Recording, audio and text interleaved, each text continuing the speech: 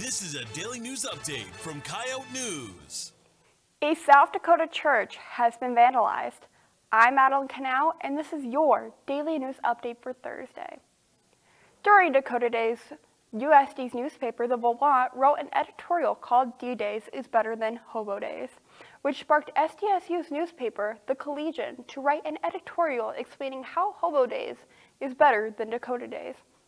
The Collegian started off responding by saying what the Volant said was wrong and corrected them by saying, first of all, Volant editors, you should know it's Hobo Day, sometimes Hobo Week, but never Hobo Days.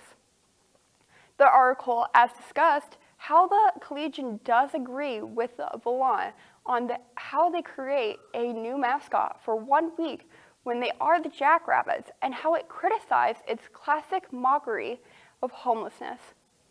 However, the article did go back to criticizing the Volant and their editorial by discussing how they believe some of their events are cooler than USD's. They also explained traditions and school spirit. The article did end by saying, please join us next year for the 111th Hobo Day. According to a Facebook post from the Hardin County Sheriff's Office, at around 8:30 p.m., Sheriff Wyatt Sabo received information that the lights to the Riva Church were on. Police discovered many items had been stolen from the town's Catholic church. According to the police, thieves took almost everything from the church, with items being 60 to 70 years old.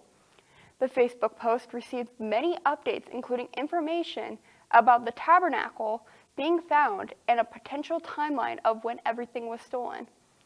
The church was closed with everything in it on October 21st, and by October 29th, the church was empty. Sabo says in the Facebook post, if you were the one who stole the items, drop them back off at the church. No questions are asked, as you will have to answer to a higher up than me. That is all for today's Daily News Update. Be sure to follow us on Facebook, Twitter, Instagram, and TikTok. Have a great rest of your day.